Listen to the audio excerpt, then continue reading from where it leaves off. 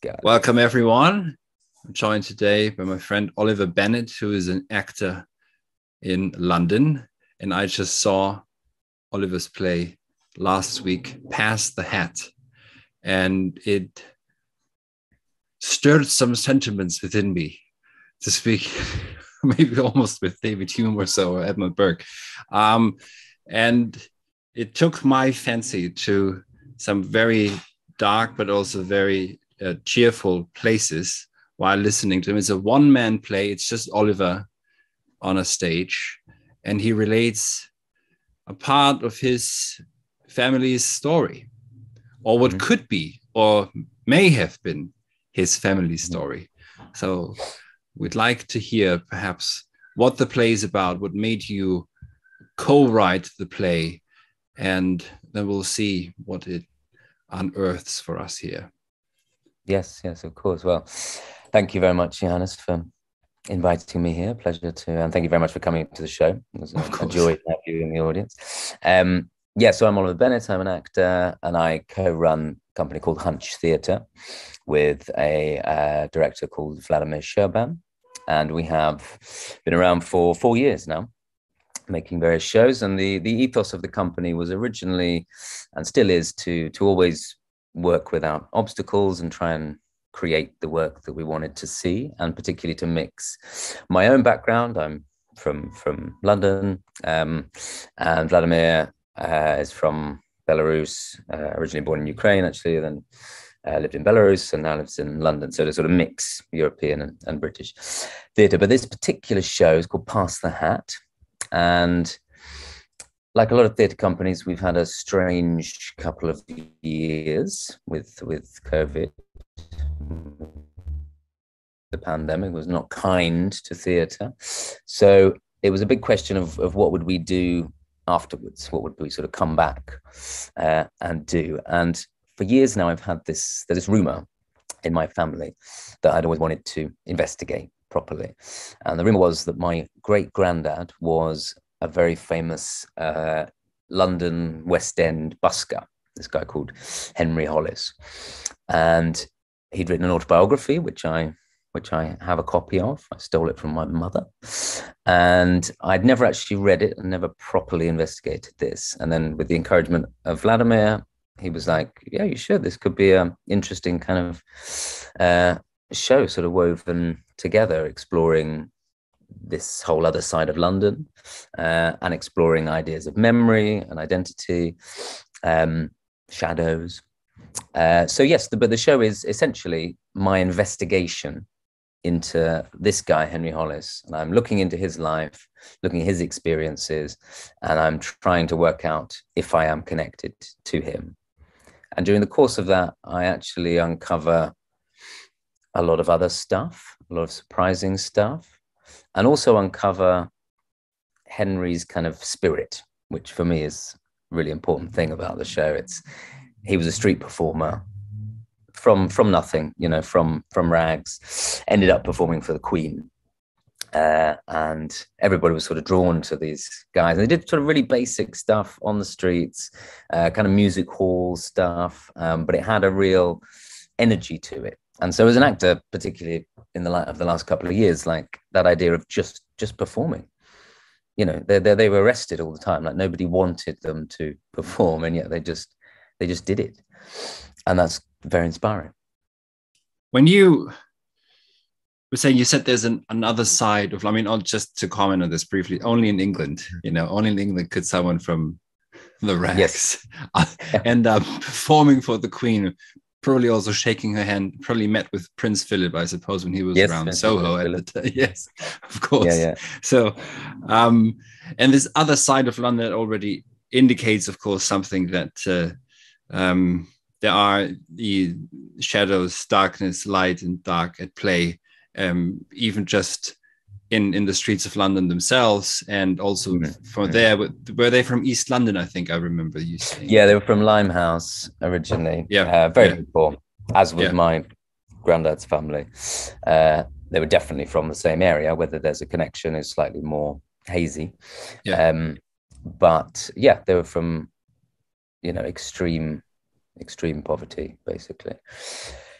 and were constantly getting arrested by the police, and they kind of, for some reason, that type of performance that they did attracted all different levels of society, Yeah. Gangsters, prostitutes, and these kind of rock stars and the high level. It's weird. It just sort of something about it at that time as well, sort of post-war Soho, post-war London. Yes. Was actually sort of very, very lively and kind of quite equal time in some ways. The hierarchies were being kind of shifted around, Yeah, maybe Prince Philip was a patrician. He was very, he was aware of, obviously, of where he came from, but at the same time very close to the general people. I think he spent time every Thursday in Soho for some time in the Thursday Club.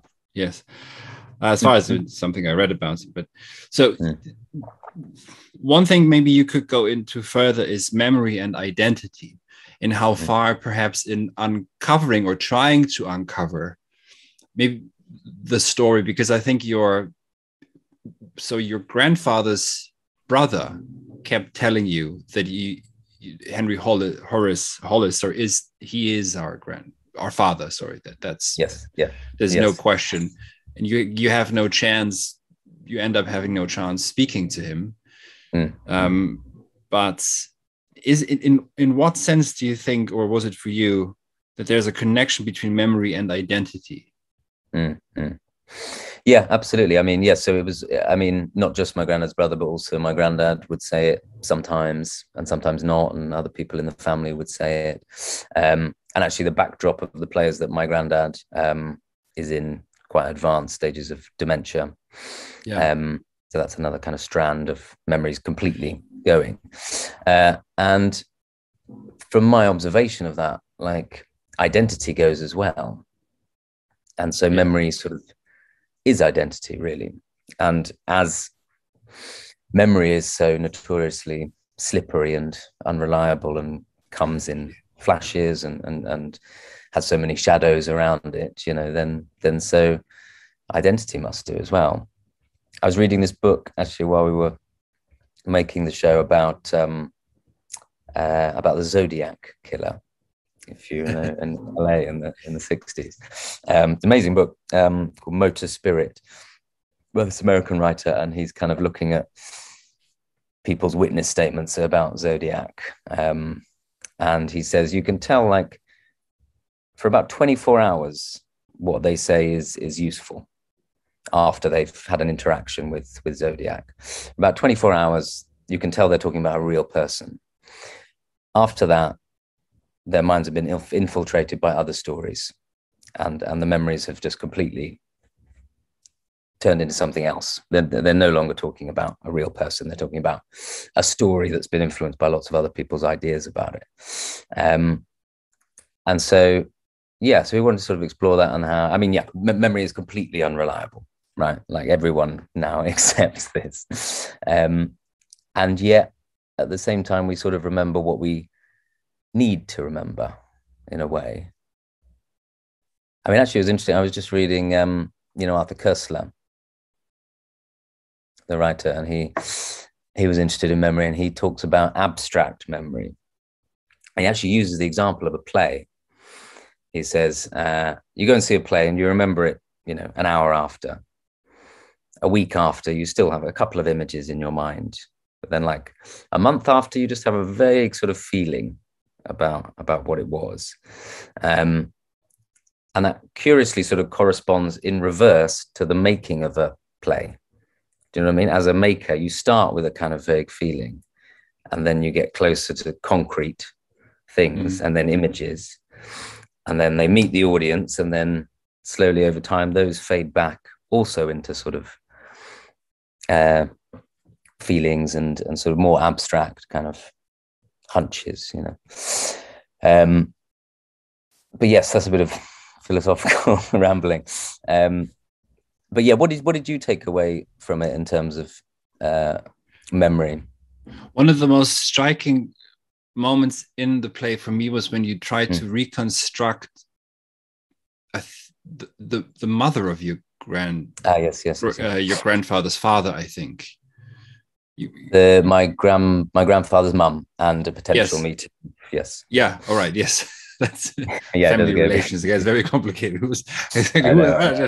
Yeah. So, using an app, funnily enough, through technology, I think you just tried to there's almost no photographs of her when she was younger, even though the technology would have been around. Only one of her when she's old. So I sort of did some technological stuff to try and see what it would look like, what she would look like young. Yeah. And then tried to imagine her meeting this busker. So there's a kind of section that's just my imaginative version of their meeting. And then I sort of undercut it and go, actually, there's no evidence that ever happened, actually, unfortunately. But yeah, the whole we wanted to structure it, myself and Vladimir, when we made it, kind of constantly sort of picking up on the clues and taking these kind of glimpses of connection, and then they fall away again, you know what I mean? And we're sort of constantly going back and forth between the two, between a sort of illusion and reality all the time. Yes, but in a way, so we have a notion of illusion where it's deceitful. And of course, there can be deception, and there is deception. But illusion, just by what the word means, it means play. It comes from ludere, Latin. Maybe some will have heard the notion of homo ludens, the playing human being. There's a playfulness between that imagination, or a certain imaginative reconstruction of what may have been, which of course it didn't, perhaps very likely didn't happen, but maybe nonetheless can unearth something, not something that's factually real, but in some weird way real regardless, or else novels wouldn't make sense to us, or films wouldn't make sense to us. Exactly. I mean, theater's complete illusion, right? It's illusion, not in a deceptive way, in a truthful way, in a way that gets more into the truth. Like I stand on stage with this, and it's a prop, right? But then I can stand on stage and tell you a story about how my granddad gave this to me, and it's really precious. And he got it from his father or something like that. And so it becomes, through illusion, it can become something else. And then I could just drop it on the floor and smash it, and it's just an object again, By breaking it, yes. But that's striking, that it's by breaking that you can also break the veil around it. And but I think though, in this play with so something maybe that's a bit weird, but I suppose that we understand memory as subjective for the most part, or say personal, private, etc. But would your investigation, ultimately writing the play, putting on a show, what it does, and it, to anyone who knows London, it's right at the heart of Soho, just between Soho and Covent Garden, Leicester Square. It's where all the rascals meet, and it's in a beautiful old building. It is rather unusual for what London has become over the past 10 years, because it's not very slick at all inside, which helps the entire atmosphere of the play. Its aura, and again, it's just Oliver on stage. There's no, and it's not really a stage either. It's all on one level, which also draws, I think, it's a room essentially. Yes. And the when is though, so, but your perhaps great grandfather is or was a busker. But what you unearth is not just his life. It's impossible to find out anything about this man that doesn't relate to everything, all the way up to the Queen in that case, and all the way down to the swamps of East London at the time, which they no longer are, unfortunately. Perhaps, I don't know, but you see what I'm trying to say is you cannot one cannot in general isolate any one life from all else that is happening. You bring in memories of, well, his presumed what happened to him during the war and the bombings. And so it's all tied in, and there would be no story without that grander memory that is historical for England or for Britain. You mean a kind of social, what's happening in society, as a wider thing. Completely. And you can actually, and I'm sure every family could do it, but you can sort of read the history of the 20th century through the history of my great grandfather, through my grandfather, through my parents, through to me. Like, they sort of map all of the changes in the 20th century. And I'm sure anybody can do that with their family. Particularly like in terms of class a lot, and how class has changed in this country. I sort of wanted it to touch on that, and the sort of status of the performer, of the artist as well within that, and how that's always a fluctuating thing. But yes, no, you're right. An individual life is always playing against those things, or sort of with those things, if you know what I mean. You explained it better than me, but yes, it's all like the society is sort of, I suppose in a way, England is sort of a character in the play as well. It is, especially for the one-man show of me and England. No, look, for me as a guest to this fine land, I've been here 10 years now. It's my 10th anniversary. In the year of the 70th anniversary of the Queen on the throne. I'm just kidding. But look, sometimes, and that we have common friends, I won't mention their names. When we met a couple of weeks ago, I said, when you speak, I see this as a foreigner, England shines through. There's something peculiar about, a certain lingo that it took me long enough to pick up on. And in your play, something similar happens as well, where it's completely tied in with a grander narrative that you bring to the fore. And I think also maybe what was two more trajectories you could go down towards is dementia as memory going, and what happens when an entire culture or civilization loses its memory and becomes demented. Sure. And also, though, on another, because that's also important to you personally, etc., but also the question, what does it mean to be a performer in for you now? You mentioned COVID and the lockdowns in the beginning, difficulty to come back in some way, but what draws one out? Because this fine Mr. Henry, he's something, whatever it is, draws him out to, and this is quite a stretch to go from Limehouse to Trafalgar Square. It's not. I mean, back then there wasn't the DLR train that took you there. They can walk in sometimes. Mr. Couples are just 2 or 3 hours or so just to get there and perform. They'd walk in, get there and perform, and hopefully earn some money, and then probably be arrested because they were technically obstructing the highway. And he was arrested nearly 600 times, and so they'd be fined each time they'd be arrested.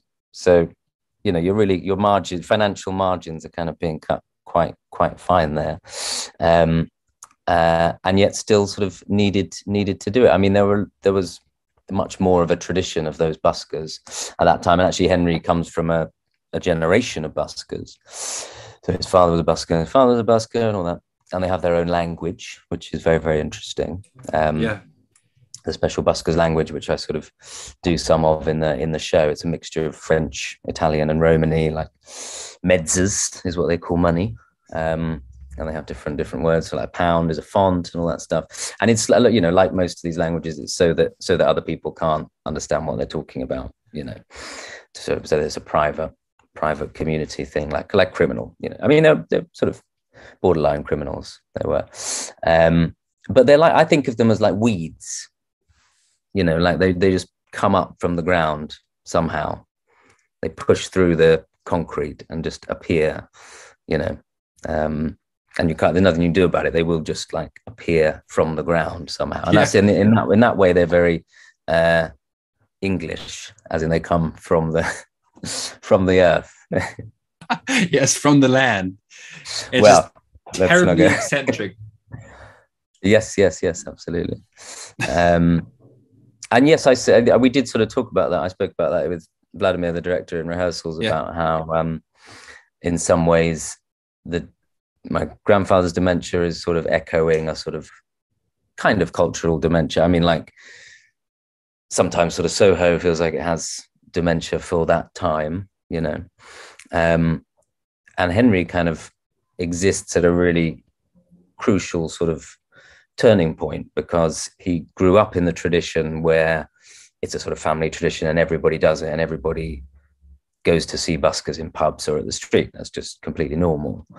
Then it's sort of in the 50s and 60s almost becomes like kitsch, almost becomes like a tourist attraction, which in a way is good for him because it makes him more money and allows him to perform inside sometimes and meet more exclusive people. But on the other hand, everything becomes more controlled on the streets and in society. So they have to be registered as self-employed. They have to pay, tax and all this kind of thing. And new laws come in about where you can perform. And like every time a new police chief comes in, they decide they're going to clean up Soho for good. And they say to them, if we arrest you one more time, then you're going to prison, and that's it. But there was huge public outroar, and they didn't do it in the end. But no, so through Henry and therefore through my search for being connected to Henry, you can sort of see increasing control in society and increasing forgetting, and it's, it is in some ways harder to be a performer within that because of the level of control. And yeah, I talk about in the show about how I was reading about Henry's experiences during lockdown, and he's like talking about just performing in pubs and on the street and running away from the police. And I'm like, well, Bob, I mean, why aren't I doing that? I mean, I tried a little bit, but like, why, like, but it would be considered weird now, wouldn't it? Whereas it was a trade, it was a profession then, so that's interesting. I mean, of course, on the other hand, like performers, there's a lot more, you have a lot more advantages as well. You're protected a lot more, but it's that payoff, isn't it, between protection and freedom, and yeah. But so do you think it would have been important for your, or is important for your own identity as a performer to maybe come from someone like him? Yes, in some way. In that tradition. Yeah, I do feel that sometimes, because I'm not from a family of artists and performers. My immediate family is not, it's kind of safely middle class. So I always kind of wanted like that other thing, needed to have that, try and find that connection. That kind of was important. I didn't really realize that was important to me, but actually I've surprised myself that it is. I want to be connected to that, to almost sort of legitimize my own life choice. You have to feel like you're coming from some kind of tradition, and if you feel like you come from a line of performers, that kind of gives it legitimacy. And but you can I sort of conclude in the play that you can sort of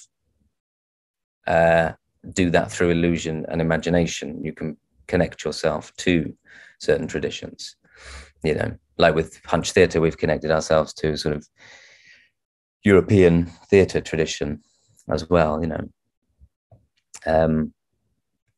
but yeah, I would very much like to have busker's blood in me. But as to whether I do is an open question still. Yeah, but I would say it's coming from a very different stance, but it's in spirit, I think, that we are, speaking a bit poetically, we can be born or reborn into a certain trade or line of a certain tradition. I think that's probably what happens to poets when they claim to be related to. Nietzsche does this quite often. Nietzsche's friends are all dead. Nietzsche's friends are Goethe. Well, actually, Wagner he did meet in person, but he had a falling out with him, of course. Probably, but Goethe is his friend. Schopenhauer is his teacher. He never met him. Socrates is his nemesis, and Plato as well. So we can, I think, stand in a deep and profound connection with others through a non-personal memory. I think we're then leaning into, or tapping into, I think it's the wrong word, but we can have a connection that's not of personal memory, but one that is beyond us and those that we are connected to, which comes maybe through talent, of course, and then action as well. Or else, it would all just be pastiche and costume anyways. But I think if it can be real, otherwise why would we? I saw you in a I think it was a Russian play, right? Hero of his day.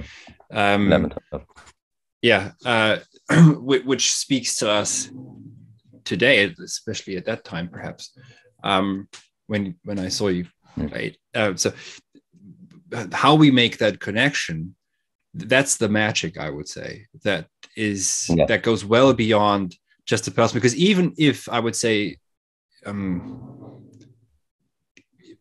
even if there is now in your case, a personal direct relationship with this man, there is one just by the fact that someone like him and many others from the poorer parts of this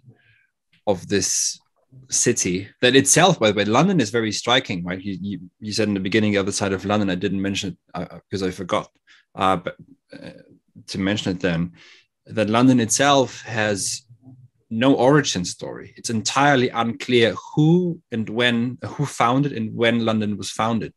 There are myths about it, that there were two giants here, Gog and Magog.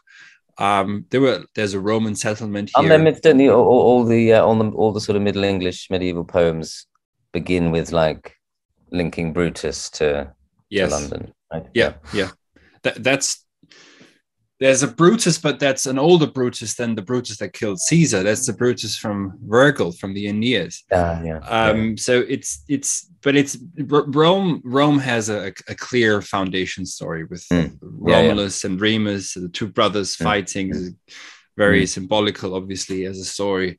And 753 is before Christ, is when there's a clear number, but there isn't one. It's shrouded in darkness with London. But so maybe what I'm trying to say is, if it's going anywhere, I don't know. But I think what Henry made possible with just his, nothing given,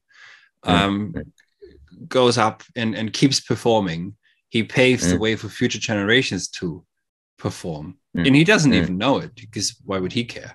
Right? I don't know. He doesn't have time to care about it. No, but there are these echoes, and this is what this was one of the most moving scenes, was really when you describe your grandfather's mother, right? Who left almost no trace. And the way you described her didn't seem to want to leave a trace. Yes. Well, there's lots of Go on. Sorry. There's lots of mysteries as to what she did, which kind of delve into a little bit later on in the play. But yes, I do get that. So there's some people who it seems they don't really want to leave a trace in the world, and I sort of admire those people in a way, and then they're sort of shadowy, kind of deliberately. And it is funny, kind of, when you go down this sort of rabbit hole, as people who've done personal histories, I'm sure, can testify, it is very, very hard to find out basic factual information about anyone in East End of London at the beginning of the 20th century. I mean, there really is not. I found many, many different sites, often giving completely contradictory basic information about when people were born and when they died and where they lived and whether they were married or not. You know, it's very undocumented time and space. You know, which is very, which allows the imagination to kind of play. Yeah. Yes, London, not African origin. No, go on. Yeah, no, go on. On London, if you want to add something. I mean, London, well, one of the reasons that I like Henry a lot, and actually one of the reasons that we wanted to do this story now, is that Henry is sort of, and you touched on it then, but he is kind of completely unideological. Yes. He just wants to perform. He just does what he does. It's just, he just performs. That's it. Yes. He tries to make and no one tells him to. There's nothing to it. You know, there's no honors that he could get from it. No, nothing. He just likes to, and it's really hard. Like all day, every day, outside. You know, performing outside is really hard. Yeah, with the spoons a lot of energy and everything. Yeah. With spoons and, you know, just doing little dances and a bass drum and, you know, quite a basic, rough, rude routines. And I like the idea of celebrating, you know, in the way that Nietzsche's got Wagner and Socrates. It's quite funny for me to just have a street perform, you know, and not a great, you know, artist, but just a performer. Yeah, but someone who took the nothing he came from and the nothing he had, 2 spoons. Yeah. Everyone will have 2 spoons and they turn it into an instrument. Which in a way is how you, in some way relates to identity and memory, because that's how you can sort of construct your identity in some ways from what's around you, from some fictions that are around you. Yeah. You can fashion, you know, there's a line in the play where it's to talk about fashioning an order out of the chaos. And that, I suppose, a fiction and an illusion, what you would say is a way of fashioning an order out of the chaos and making that something that you can live by and live with, and in the same way that you can pick up 2 spoons and suddenly art. But also exactly, and also the journey itself from the Limehouse is very far east. For anyone who wants to look it up on a map, probably I would guess it's a 2-hour walk. I used to walk from Valens Road to Bloomsbury Square. That's about an hour. 50 minutes on a good day. And because I didn't have any money when I studied here years ago. Couldn't afford the bus. So I walked to study at the library and write. So if you come in from Limehouse, that journey itself, and you move from a very different part of this fine town, a very poor part again, to an extremely rich part where power resides as well, around Trafalgar Square, with the heart of Westminster. You're very close to Mayfair and all the other places, and Kensington isn't too far, etc. The villages of the wealthy.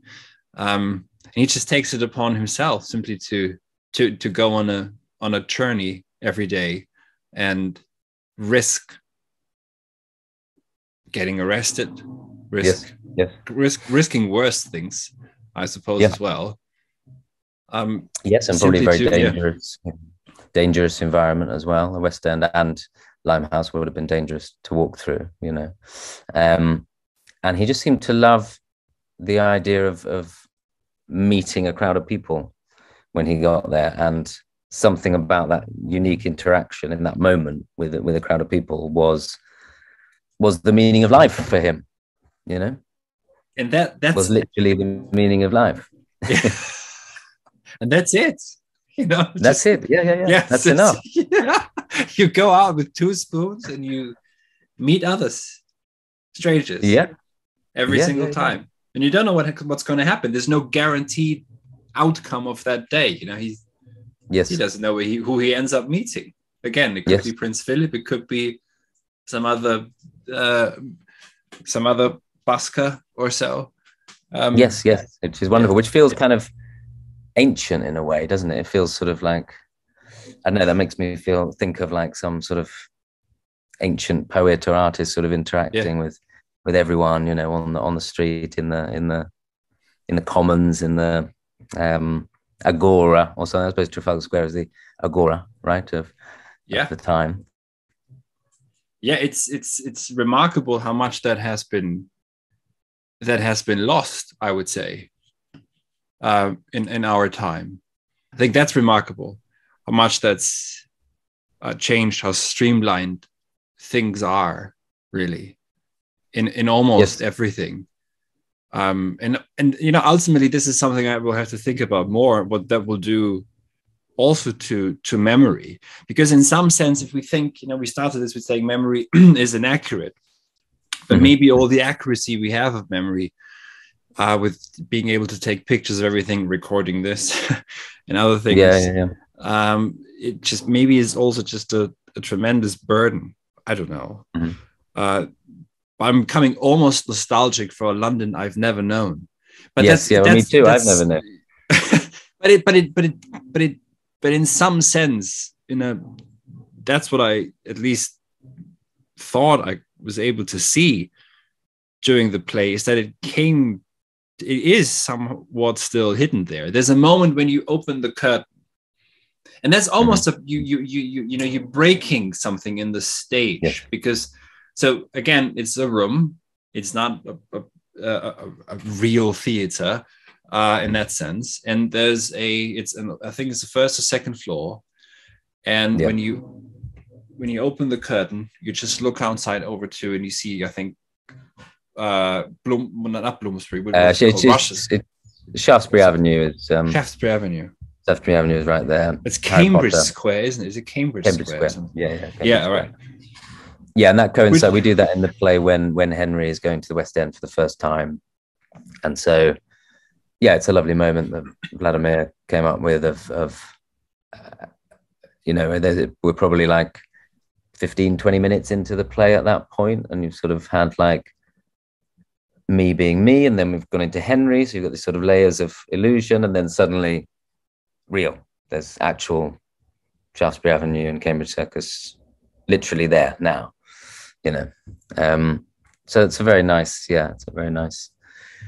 it's a kind of breaking of a sort of fourth wall, with space rather than with the audience, you know. But yes, I mean, I don't really hang around West End and Soho enough now to know if there's still a live sort of vibrant culture there. Do you? No, I don't. But at least, you know, at least during the play, something came back, because walking through a city, this is a, you know, very personal phenomenological. I can say phenomenological, and it sounds more important. But when I spent some significant time in Canada and in the Pacific Northwest, for example, Seattle. And Seattle is not a very old city, and it felt as though walking on or in wilderness, which a city like Rome or London doesn't. You're walking through layers and layers and layers of history just by the architecture. So we are, in some weird sense, perhaps walking through different times anyways, all different generations, etc. And theater or poetry, they can bring some of it back sometimes. Yes, completely. Then remind us, but also open us up to something in our time. You know, so just speaking to you, the danger that's inherent in Henry's just everyday life, that's present, that the threat he just perfectly willingly seems to be just, you know, one just doesn't really care, does he? It's what he needs to do. And that drive and everything, that is striking. And also maybe on, you mentioned the Basque language in the play. What's the line again that you say there? Vada the one. bona Palermo with the bona Scotches, you jags. Which means Vada means look, bona means good, Palermo means girls, Scotches means legs, Jags means friends, so it means look at that girl's lovely legs, mate. They've got their own secret language. Yeah, secret language. There you go. That's what we need more of. Yeah, more secret languages. Yes. Yeah. Yes, well, maybe that will develop more private languages. Yeah. Well, I mean, no, it's completely true. I mean, didn't Freud say that the Rome, is like the layers of subconscious, and the older buildings are like the vestigial subconscious stuff, and so in a way, delving into the history of a city is a kind of psychotherapy in some way, psychologically sort of significant for the individual and generations as well. So yeah, when you walk, you are sort of going back in time and moving back in time, and yeah, no, hopefully art can really smash that barrier down. Yeah, and allow you, ideally allow you to sort of, because after the audience come out of the show, they will literally be walking back onto the West End, and yeah, I like to think that they see it with new eyes and be sort of temporarily confused as to what time they're in. Yeah, which can only be helpful given how much it's being dismantled with new architecture that's coming in. But that's for different time to discuss, perhaps. It's devastating to see what they've done to Denmark Street, where all the greats. Oh my God, I still remember that. Like even in my lifetime. I do. Yeah, you do. Yeah, even I've only been here 10 years. Yeah, I used to get my guitar repaired there. They've kicked out. He quit. They've kicked him out. So it's all. And there was Enterprise Studios, this place just sort of behind Denmark Street, a club called, can't remember what it was called, but I used to play there because it was in bands and things like that. And Enterprise Studios, like the Sex Pistols rehearsed there. And I was actually rehearsing there once, and I met the Slits, if you remember them, a punk band. They were rehearsing in there. I met them. And you could literally rehearse for like, a few quid. And you can rehearse for like hours in there. Yeah, it's completely gone now. No, that is terrible. That is terrible. And the problem is, if you sort of defend it, you sound like a nostalgic, old, grumpy fogey. But it is also just objectively bad that it's gone. Yeah, no, it is. And I'm not. What am I nostalgic for? I don't know the place. Didn't know the place as a child. I have no family connection to it, obviously. But something in what makes the heart of London has been disappeared, you could almost say. And so I think that's why, especially plays like this, engagements with the past in this way that are not purely informational, that's not factual, but playful again, unearthing something, imagining the rest. Even if there's ultimately an aporia almost in the end as to, the path ends and we don't know. Yes, he was actually my great grandfather, or no, he wasn't, because I don't really think we don't really find out, but it's not even necessary to find out, because the path itself of trying to find out who this man was in his time and who he has met and what it would have probably, I would assume, have changed you in a certain way. Yeah, for sure. I mean, it's kind of ambiguous, because at the end, in some ways the message of the play is it's good to forget. Yes. In some way. Or I wanted to subtitle it in praise of repression or in praise of forgetting. So it's ambiguous, of course, to sort of personally, sometimes to forget dramatic things is entirely good, and to sort of not unearth them and remember them, and I suppose that's why I was struck looking at my grandparent, well, looking at my granddad, delving into his history, and that generation of how much the ideal was to forget, and to move on. That was the virtuous, not to kind of, I mean, they would never have heard of psychotherapy, would never have dreamed of doing that. It was just not what you would do. You have to be stoical and just move on, put your energy into moving on, and just kind of closing the past, actually, in a personal way. So I can, it's kind of, hopefully it's kind of interestingly ambiguous, in terms of forgetting and remembering. It's very Nietzschean. Maybe I can just really? add this. Yeah, there's what way?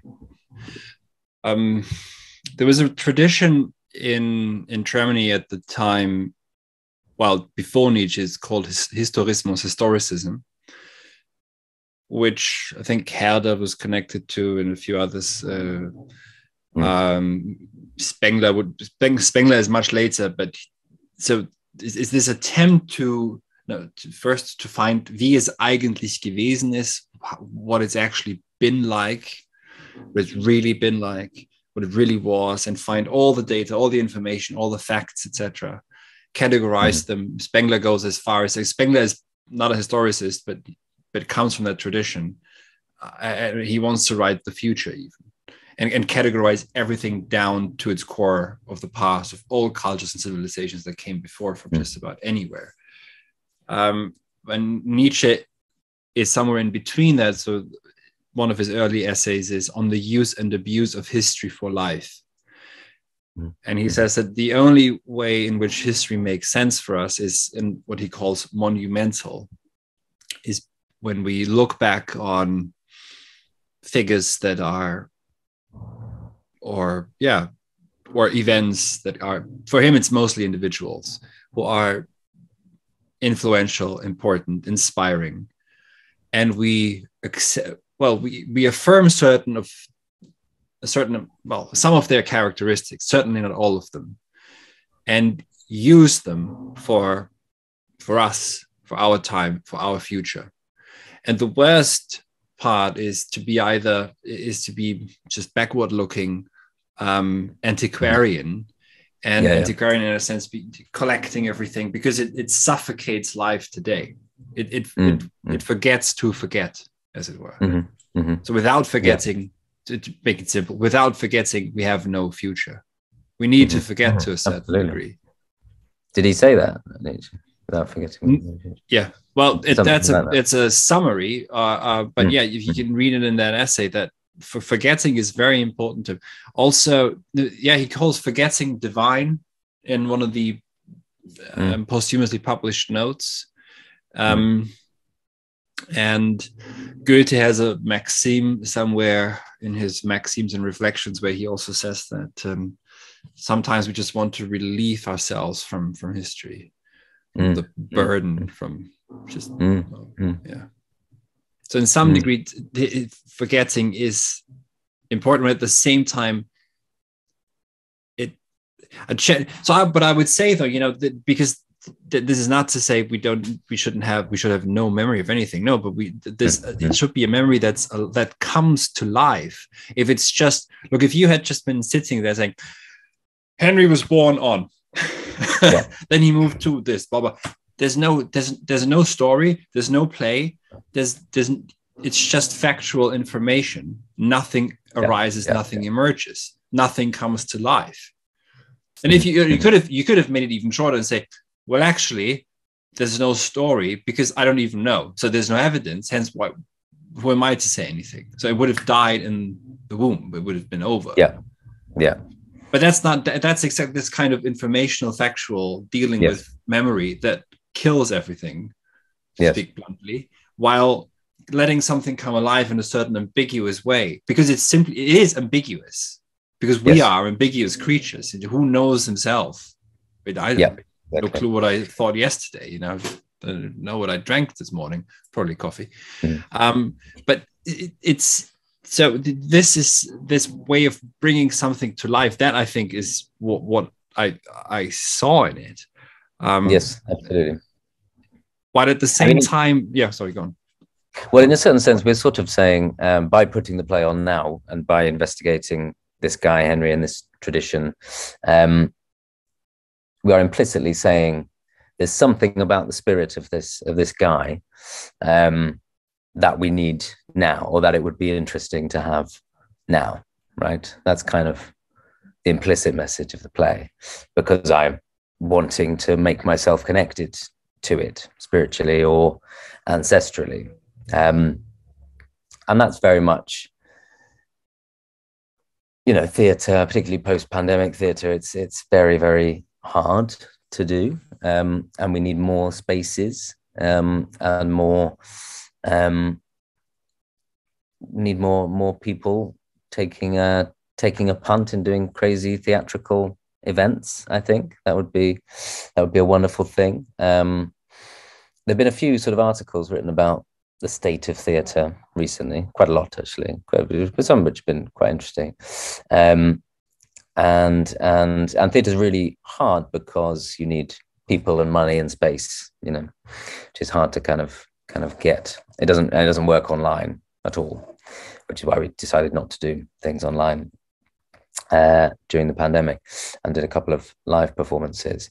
So it's a sort of quiet, subtle call to arms to make some kind of more live theatrical events. And if we could make that cool again, if we could make sort of theatre cool again and weird again. And weird, absolutely. Yeah. Make it weird, make it strange. Then I think that would be something.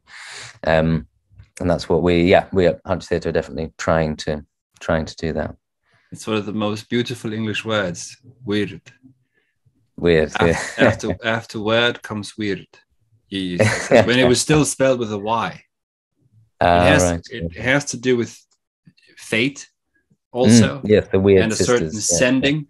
So if anything good comes from these past 2 years of lockdown, they are a cesura in a certain sense, right? They do allow us to, if not, I don't like the word reset, but they do us allow to because reset means go back to the past, actually. Yeah, it's a weird word. But reset means go back to default original setting. It is, but even setting is also very technical, etc. And it shouldn't. So I wonder what people have said. It could be a renaissance, a coming of a golden age, a rebirth. Certainly, if that's what renaissance means, a rinascimento. That's certainly that's maybe more pregnant in meaning than just a reset or so. But it is not a going back to zero either. But in that, it's very significant what you said there now here, that it's post-pandemic theatre. You're bringing this to life or to the stage now to remind yourself maybe and others in your space, and also the audience, what is possible, what can also be theatre, and what can be brought to life. So that's I think how anyone who's trying to do anything artistically, creatively, intellectually should use this extreme cut that we've been through and let it bleed out, but then let's see what grows from the wound or so. Yeah, that's a good way of putting it, what grows from the wound. Yes, absolutely, because most theatre has just sort of stayed the same. It's been sort of kept alive artificially, and it's it's just and everybody knows it, and there are deep issues in terms of funding and funding organizations and criteria and all that kind of stuff, which is won't get into, but if there was a spirit that it could be at least theoretically could be exciting again, and a place for actually it was World Theatre Day recently, and last year on World Theatre Day I found Jean Cocteau's original speech. He gave the first ever World Theatre Day speech, and he talks about how everybody's saying theatre's dead. You know, this was in the early 60s. You know, the machines killed theatre. And he says, fine, so be it. You know, he said, but if theatre is dead, long live theatre, as we say of kings. You know, and he says, you know, theatre can be like a living university where you meet in flesh and blood people from the past and people from extreme different life experiences. It still has that power. Excellent. Thank you very much, Oliver. Thank you very much. And should I say, yeah, people should check out Hunch Theatre on our social media and the show Pass the Hat, and look for when we are playing that show particularly. Thank you.